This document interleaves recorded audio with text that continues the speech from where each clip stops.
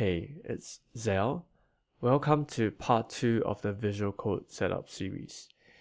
If you haven't watched the first part yet, I suggest you do so, because everything we're going to do today follows on from the first part. Today, what we're going to do is set up VS Code for editing HTML, CSS, and JavaScript. The first thing I like to do is to set Format Unsafe to true. You can do so by searching for Format Unsafe, and you'll see it in the left column. To edit Format Unsafe, you can click on the left button and select the one that you want to use, in this case true.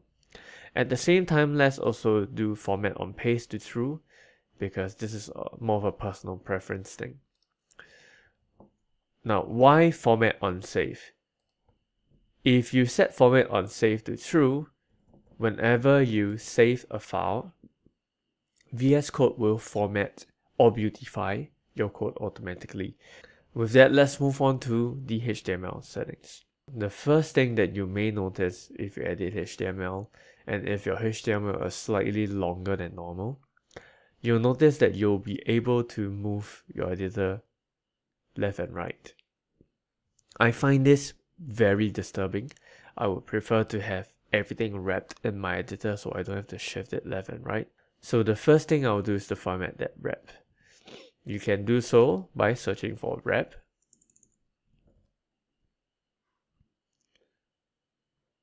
Editor.wordWrap is the one that you're looking for.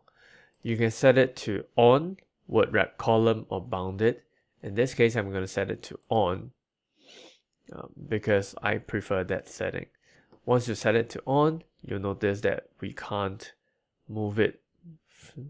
We can't move the text editor to the left and right anymore.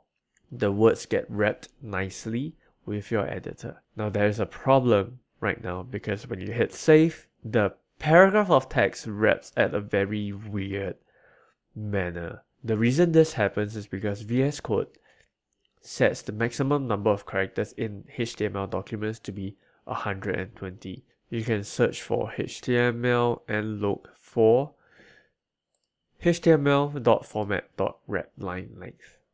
Now set this to 0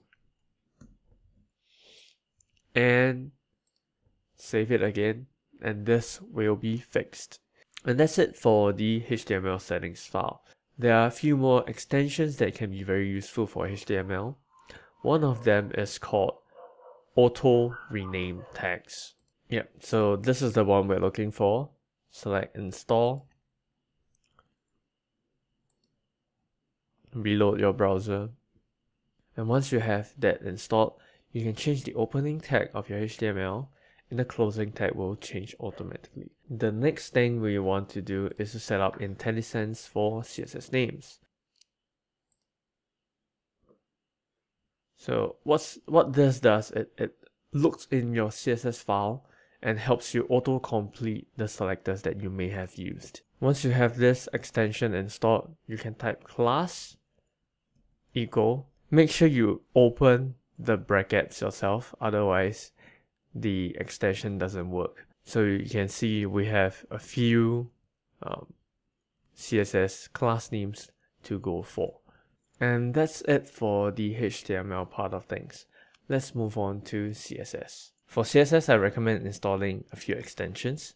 The first one is called Sass. Sass gives you syntax highlighting and auto completion for Sass. Another one that I recommend is Prettier.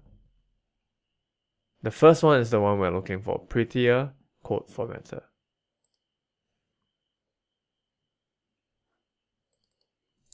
We're also going to install CSS Peek. I'm going to go through what they do in a moment, so let's install all of them first. And finally, you might want to install StyleLint. For this, it depends on you, but StyleLint would require more of an advanced configuration, so I'm not going to go into details in this video. Make sure you reload your window or the extensions won't work. So the Sass extension gives you the ability to write in Css and change the language to Css.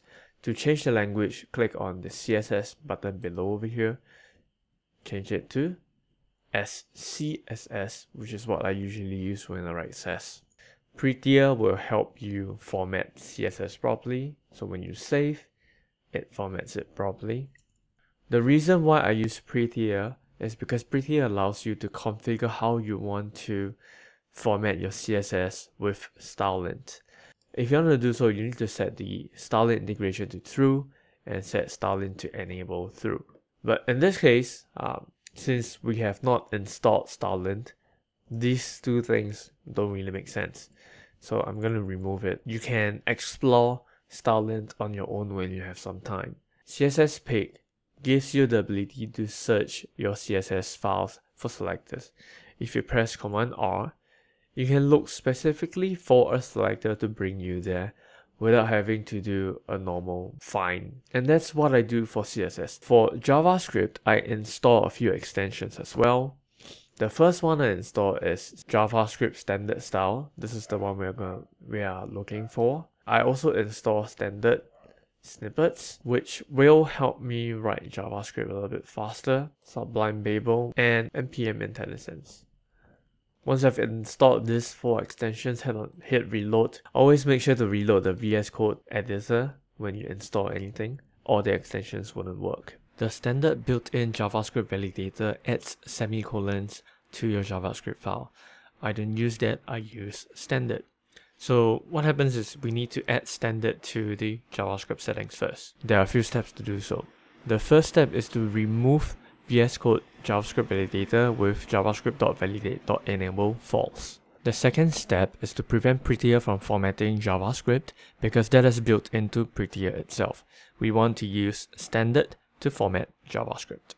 The third step is to turn on standards validator with standard.validate and passing in the file formats that you want to validate for. Finally, you want to set standard.autosave on true to format files automatically when you save a JavaScript file. And this is how I configure VS Code for my HTML, CSS, and JavaScript settings. I hope this video has been helpful for you. If you like this video, consider hitting the subscribe button, and I'll send you a video like this every Friday. Or better yet, if you go over to my blog and subscribe over there, I'll send you 1 article and 1 video every week to help you become a better front-end developer. With that, happy Friday, and I hope you have a good weekend.